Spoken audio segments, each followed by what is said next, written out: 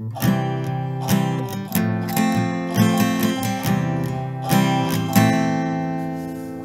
guys, hope you're all well. This is Memory Recall number 17 for GCSE High students.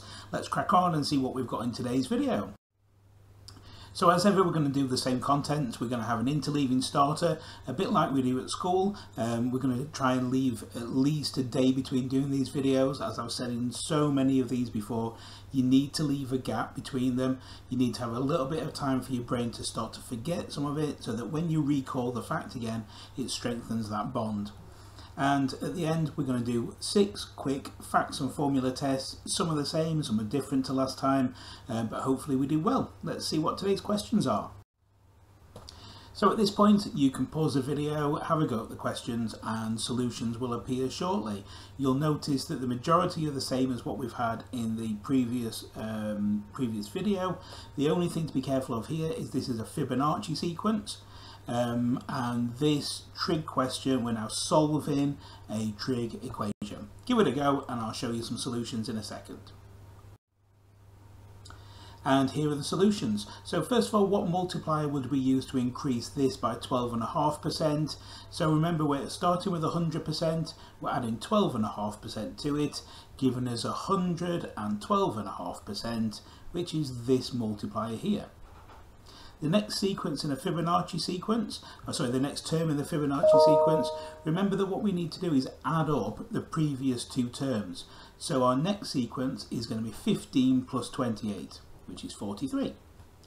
Expanding a pair of brackets, I say as long as you make sure that each term in the first bracket is multiplied by each term in the second.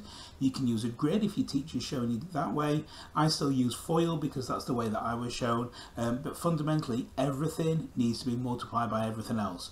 So 6x multiplied by x gives me 6x squared. 6x multiplied by negative 5 gives me negative 30x. Negative 1 times x is negative x, and negative 1 times negative 5 is positive 5. And then we collect the 2 middle terms together, giving us this solution down here. Finally, solve sine x equals a half between 0 and 360. We can use our calculator to do this. It's going to help us hugely. So when we do that, we're going to use our calculator, do sine to the minus 1 of 0.5. It'll tell you 30 degrees. That 30 degrees value, if I can just kind of start to jot it on, is going to be somewhere about here. Okay, and we can see that at a half, we're going to get we're going to get another value over here, if I can draw straight, which is 30 degrees from 0 that way, which is going to be the same as 30 back. So my final value is 150 degrees. So you need both of those in there. Okay. Let's move on. And so today's formula, we've got 6 questions. Pause the video again, write down the solutions in a second. And here are your solutions. So this time we've got volume of a cylinder. Volume is pi r squared multiplied by the vertical height. An expression for an even number. Even numbers are written when we're doing some algebraic proof as 2n. If you double any number, you get an even number. Sine rule for a side, a over sine a equals b over sine b. Area of any triangle, this is some new learning that we've done recently, half ab sine c. Cosine rule for a side, a squared equals b squared plus c squared minus 2bc cos a, and the exact value of sin 270 is minus 1. And again, we can get that from our graph.